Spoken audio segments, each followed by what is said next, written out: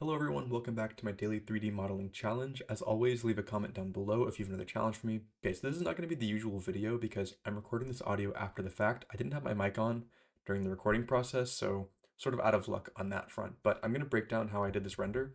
So I started off by making this sword here. I started off with a sword, and I just modeled out a very basic sword shape. And then I went ahead and gave it some very basic materials because that's just sort of like I didn't want to put effort into the sword because the focus of the project was the effect. Now, for the effect, the way I did it was I started off with a curve. I created a curve and created the path that I wanted it to follow on screen.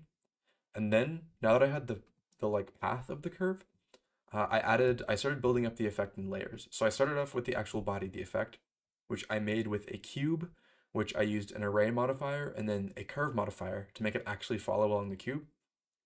And in theory, this is animatable, but the beginning and the end of the curve are like sort of weird. Um, Anyways, that doesn't matter.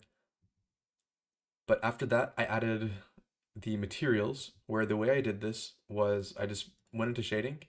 And as always with non-photorealistic textures, the way I just made it work was using a series of mixed color nodes, noise textures, and the main bulk of this, in my opinion, is the wave texture. So this effect is sort of a bunch of lines that come out of the sword, and it gives it this sort of like stripy effect using a wave texture, which I mixed between one texture, which I made to give it sort of a starry effect with those white dots, and the other one is blue and purple just to give it some contrast, something visually interesting going on.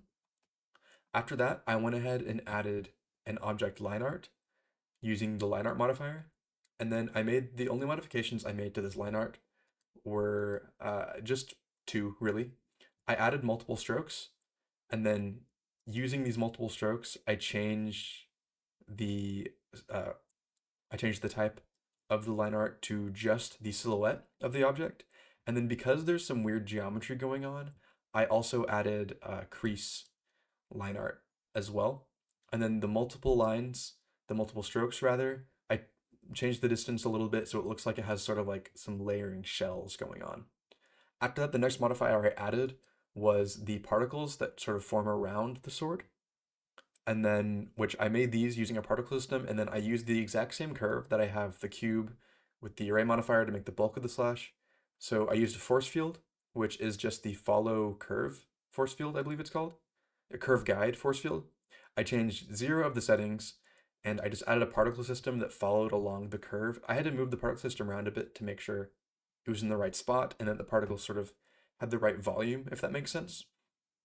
For the particles themselves, I modeled a very basic star out of a cube where I just extruded the faces, merged the distance, and then scaled them up to make it look like sort of a star effect. After that, I added an emission shader to them, which I did something cool with the emission shader, which I used a color ramp connected to an object info node, which allows you to have a random color per each of them. You can set the interpolation to whatever you want, but I used constant interpolation here. But other than that, that's pretty much the entire effect. I just went ahead and played the particle simulation and baked it to a current frame and then called it good. So again, sorry for the weird format of today. This might even be even better in terms of video quality, but that is today's speed modeling challenge. I promise this only took 30 minutes, as you can see with the time lapse. But otherwise, this has been Patrick. Thank you for watching. Goodbye.